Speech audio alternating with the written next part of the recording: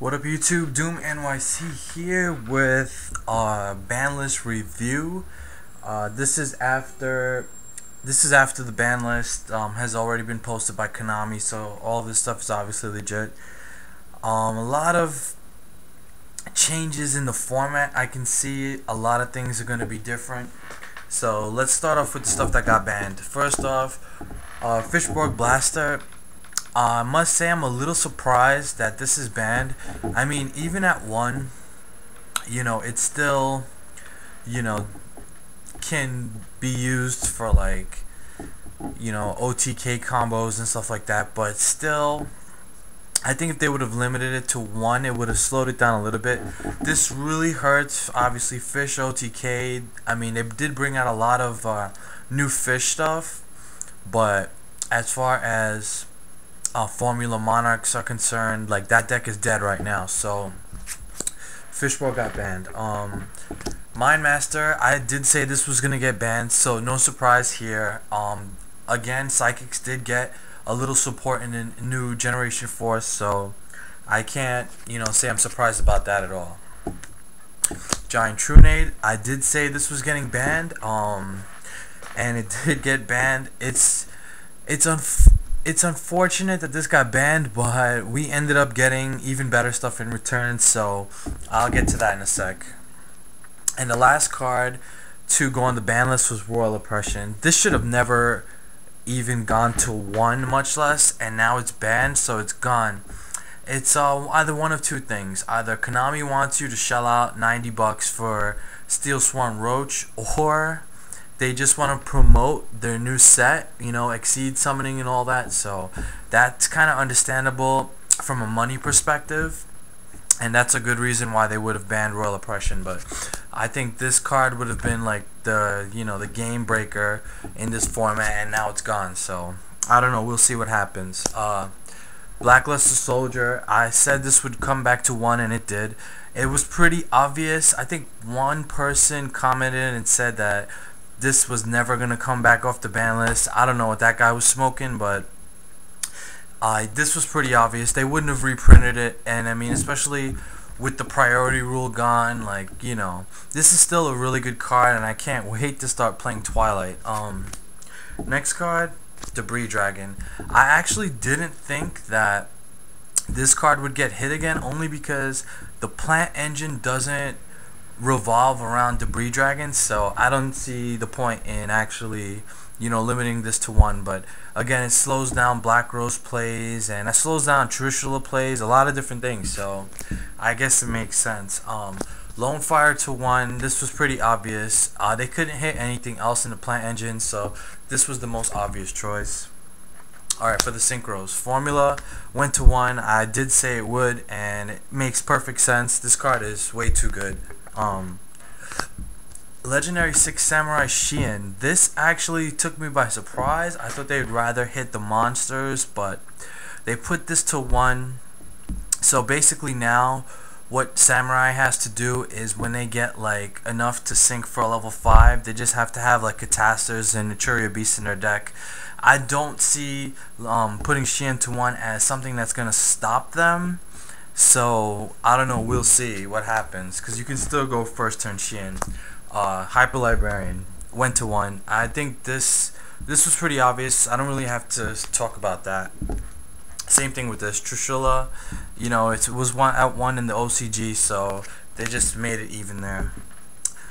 Okay, big card coming back, Heavy Storm. This is actually amazing. I really like, Trunade.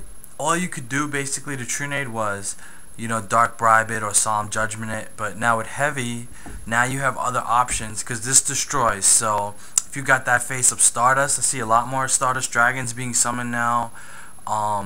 Also, Starlight Road is going to be huge in this next format, so but I like this coming back. I think it's good. It causes people to watch how much they set, and also it's going to bring back, Trap Dust Shoot, so that's going to be cool. Pot of Avarice went to 1. I think I said this was going to 2, but, 1 or 2 would have been, the same thing. It went to 1. This card is really, really good. in the format that we're playing, everything's revolving around the graveyard. I think they're trying to change that and shift to everything revolving around the banished pile, so we'll see what happens. I can definitely see in the future Konami making a pot of avarice for the banished pile, where you will, choose 5 of your banished monsters, put them back in your deck and shuffle and draw 2. I definitely see that as a possibility. And the last card to go to 1, Sheehan Smoke Signal. I did say this would go to 1. It was pretty obvious. Samurais can search way too much, so that's a card to slow them down. Okay, now for the stuff that went to 2, this actually made me really happy. Necro Gardener to 2. Wow, that's incredible. Twilight is gonna be fantastic this format. If you guys don't have that Lightsworn stuff, go ahead and get that, because now you're gonna be able to run Plague Spreader, Necro Gardener, Dark Armed, Chaos Sorcerer, Gores, Blacklusted Soldier. It's gonna be ridiculous. So this is gonna be good. Oh, I also I skipped one card that went to 1. It was Primal Seed.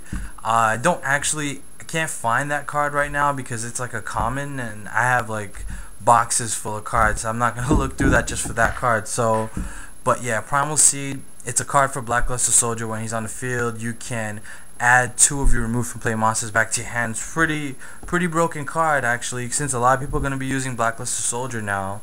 So they limited it to 1 before anything got crazy. All right, next card that went to 2, Summoner Monk. I honestly, again, this has to go with them trying to advertise, Exceed summoning, because Summoner Monk gets Exceeds out really easy. You don't have to worry about synchroing now, and then of course 2 Summoner Monks is gonna actually make a really good combo for any Exceeds that need 3 level 4s. This is gonna be pretty broken, and if that happens, then this is gonna go back to 1. Tragodia to 2, again, they're promoting Exceed summoning. This guy can change levels. He can take control of your opponent's monsters permanently. This is really good. Him at 2, I think that's fantastic. Again, going along with the whole Exceed thing. DeLorean to 2, that doesn't really stop that deck that much. I mean, they need 3, but I think they could probably pull it off with 2. I think they should have still went to 1. But regardless, if people stop using it, then it's just going to stay at 2. Destiny Draw. How many guys were happy when they saw this on the list? Finally, they gave us back a draw card, and for D Heroes no less. An archetype that had died some formats ago can hopefully come back. Maybe Absolute Zero, will be a big part of that. I don't know, but it's good to see that D draw back at 2. Swords of Revealing Light. I don't really care too much about this card. I don't think it's that good. It's annoying, especially if someone plays it on you, and it's gonna force you to waste an MST. But in this format, that's not really gonna matter, and I'm gonna get to that in a sec. So, Swords of Revealing Light. 2 Call It a Haunted. Now, what's surprising to me is that they didn't ban Monster Reborn, and now they brought Call It a Haunted to 2. Granted, with the whole MST thing, but even still, you can still call a Dandelion or a Sanguine, still get the effect, still get the +1. That's really good. I think that, I don't know what they're thinking actually, because now we have so many revive cards. This is going to be a crazy format, guys. Let me just tell you. Mind Crush went to 2. I think this is awesome. I think because Tech Genis won Nats, I think they made it so that, okay, if everybody wants to search, then basically, we just play Mind Crush, and you'll have to throw away all those cards. So Mind Crush to 2, really good card, and a good choice. Alright, now we're gonna get to the stuff that's unlimited. Judgment Dragon. They really want us to play Twilight again. It's crazy. I don't understand this actually.